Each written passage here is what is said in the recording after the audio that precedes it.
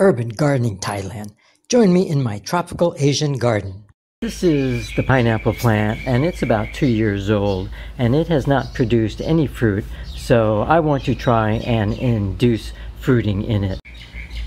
You can see that there is no fruit or no flower. So we are going to try and use the apple in the center of the pineapple method. And here's my cut up apple, which I'll be placing in the middle of the pineapple. And we are going to be covering as much of the plant as possible in a plastic bag. Ideally, you want to cover the entire plant, but if you cannot, cover as much of the top as possible so that you can capture the ethylene gas that will be emitted from the apple as it decays. I have used a shopping bag that has a zipper at the bottom, and I've also used a piece of string to make it as tight as possible so we can try to capture the ethylene gas. And we will leave the apples for 2 to 3 weeks.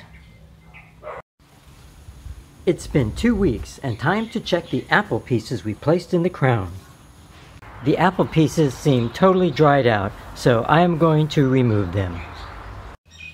The pineapple leaves are very prickly, so use plenty of protective gear to remove your apples. Using tongs is a good way to get at them. We will now wait for a while and see if our pineapple produces a flower. It's 2 months later, and you've got to see what's happening in the crown of my pineapple plant.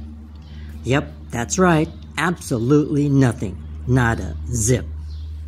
Now I know what you're thinking, lucky dog traveler. One pineapple plant does not constitute a scientific experiment, and that's true. But it was my experience that placing a rotten apple in a pineapple plant is merely the waste of a good apple. Your mileage may vary. Happy gardening! Thanks for watching. Tick that like button and subscribe to my channel.